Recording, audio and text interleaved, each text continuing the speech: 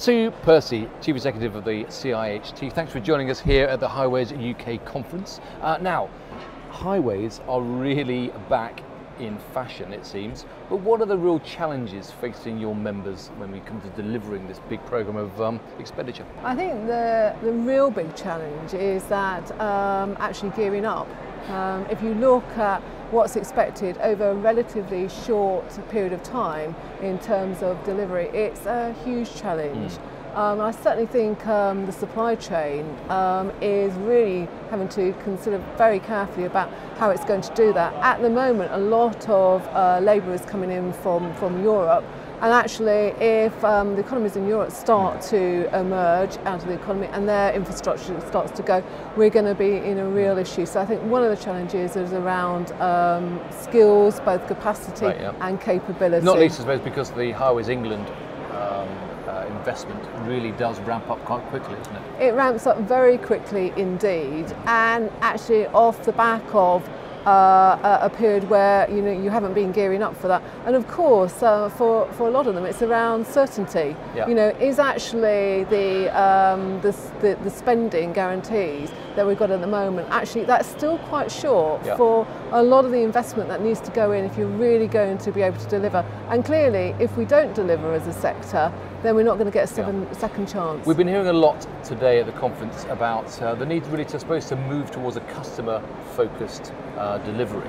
As far as you as an organisation and your members, how can you help to change the focus of the supply chain towards more of a customer-focused delivery? I think it's really about really getting the message across that actually highways are not a means to themselves. They're actually around getting people and goods from A to B as efficiently, safely and reliably as possible. And I think there's a real need to start to think differently about why are we delivering this, how are we maintaining it, for whom, and actually getting the views of the customer and the needs of the customer and what their expectations are. So I think there's a real issue around communications as well.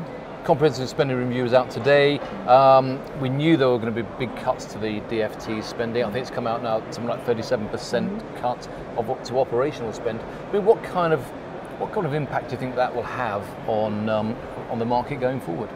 I think it's quite difficult to say in detail what that's going to be, because I think there's quite a lot of ambiguity around certain things. Because on one side, on the face of it, it doesn't look too bad overall, but when you look at that 30% cut, it's going to, I think, have a lot of impact in certain areas. I don't want to name things particularly at the moment because I think there's a little bit more work to be done. Well, I think what things like the ability of clients to administer contracts, to get those contracts actually out to the market. Is that the fear? I think that's one of it. But I mean, if you're suddenly looking at 30% reduction, in your budget, I think it's going to be across the board actually, and we know there's certain things that are actually safeguarded. So if you've got certain things which are safeguarded, it means the cuts are going to land in other areas. So it's not going to be evenly spread across the department. You mentioned skills earlier. One of the big issues around skills, of course, is diversity and the need really to embrace the opportunity of a more diverse workforce. CIHT put out a report a week before last, really coming up with some solutions. Well, what are the solutions? What do we need to be doing to boost the diversity? I think it's about a number of things. One would be around making the highways area a much more attractive career. And there's a lot of myths around what it really is or what it is. And I think we need to really bust those, get a lot more young people engaged and thinking that this is a really career for them, because it's a fantastic career with a lot of future, because there's a lot of pipeline coming forward. I think it's also around understanding about different ways of working, much more flexible working, accommodating people who have different needs. And I think it's also around leadership.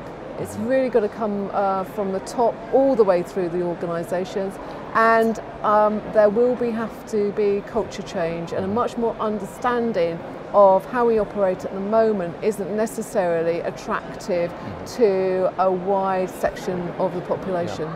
It's an exciting time, lots to do. Thanks for joining us here today, Okay. Sue. Thanks a lot. Thank you.